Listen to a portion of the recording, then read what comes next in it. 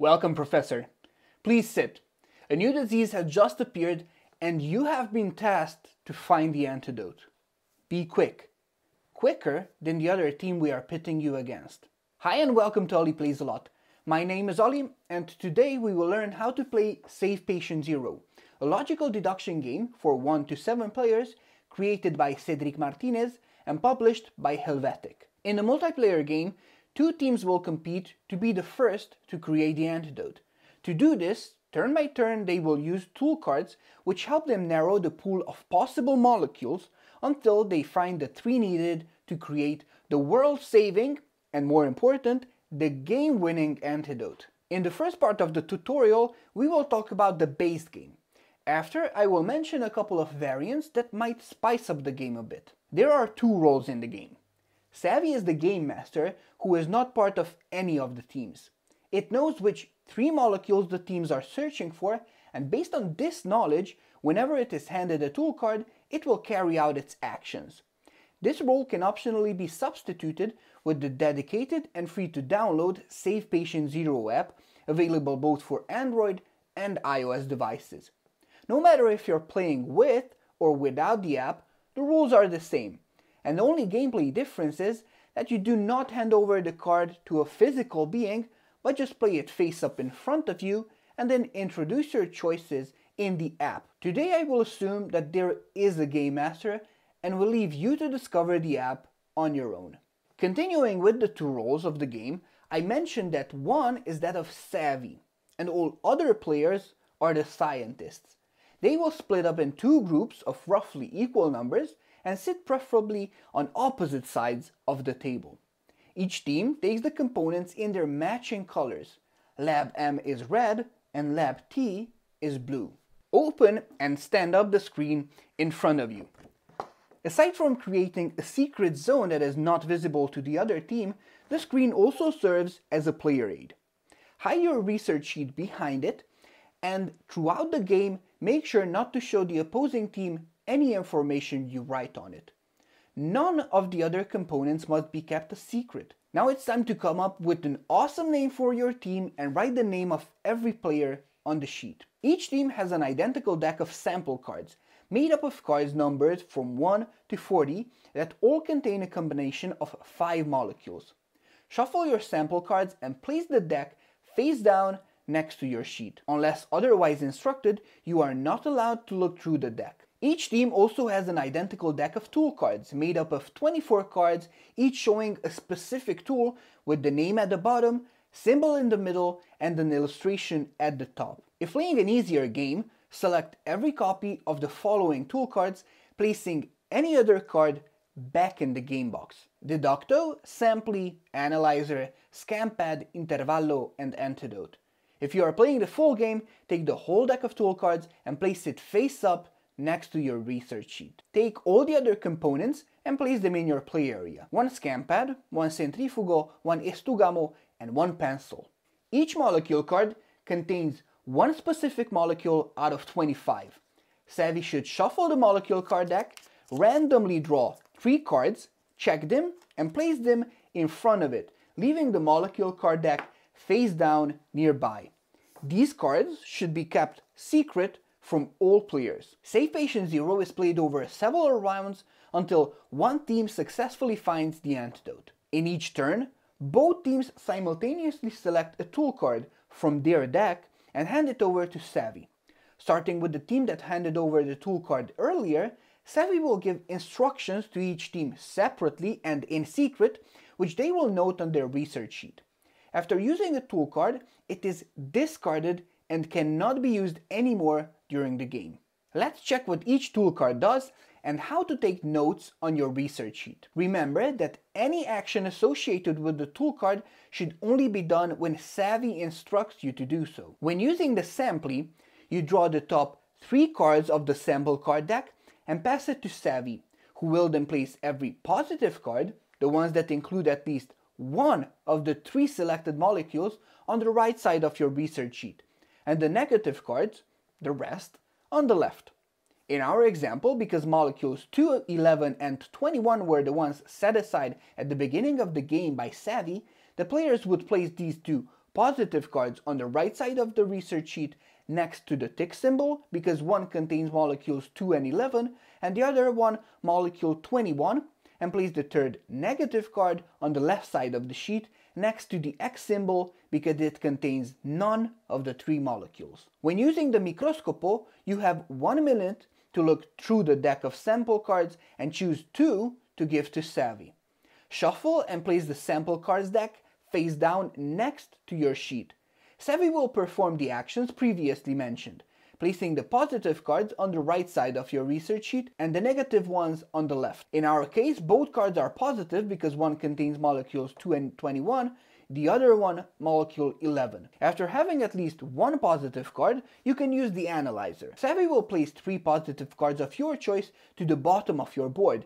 In the left column if it only contains 1 secret molecule, in the middle column if it contains 2, and in the right column if it contains 3.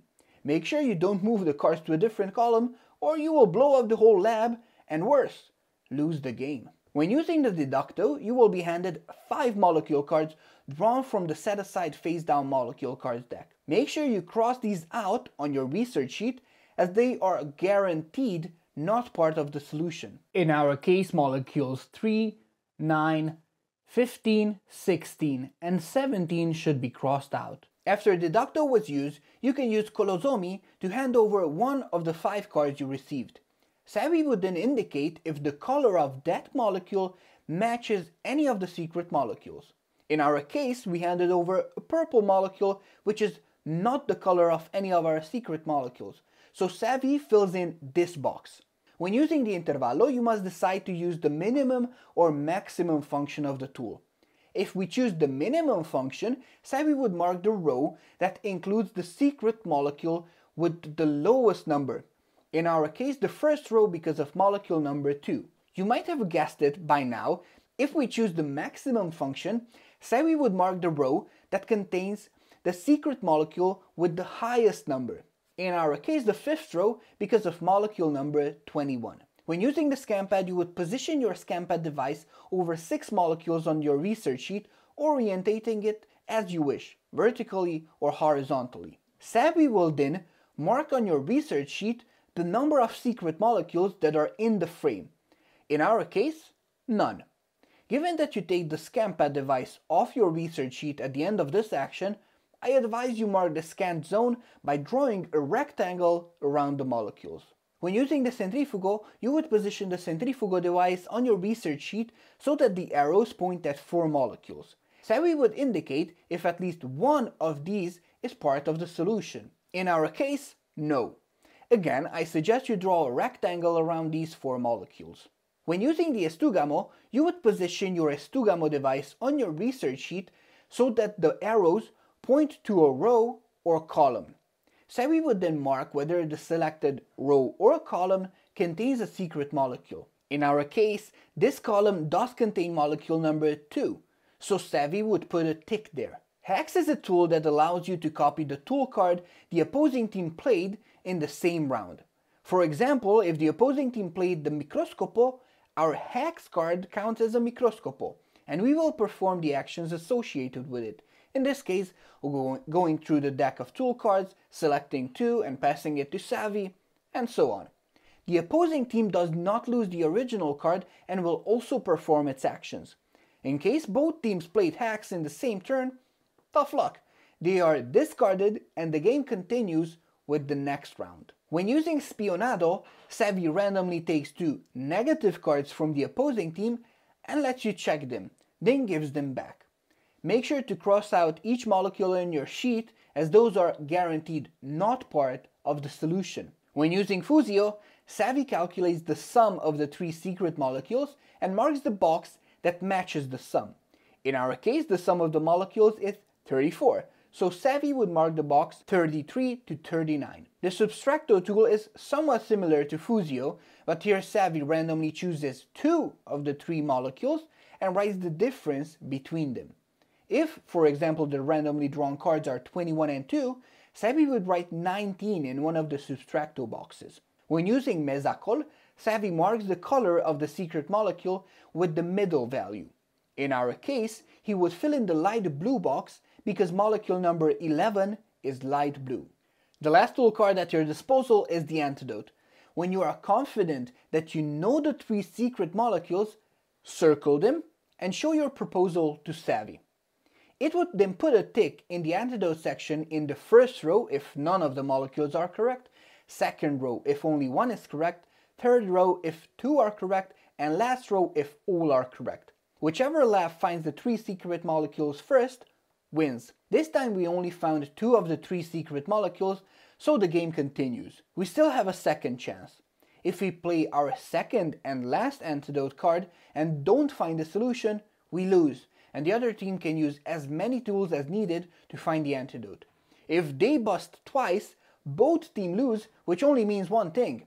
Next time, we all need to be smarter. Now that we know how the base game plays, let's check a few variants that give it a twist. In a multiplayer game with the no savvy mode, each lab draws 3 molecule cards from the molecule cards deck that the opposing lab must find.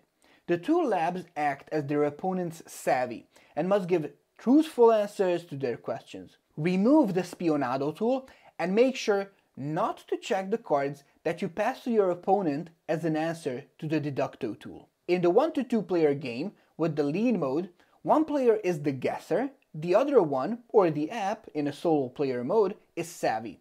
Because there is no opposing team, the goal is to find the antidote using the fewest tool cards as possible. Check your score on page 7 of the rulebook. With the Agile mode, each lab will randomly remove 10 tool cards from their tool deck, leaving both antidote cards in the deck.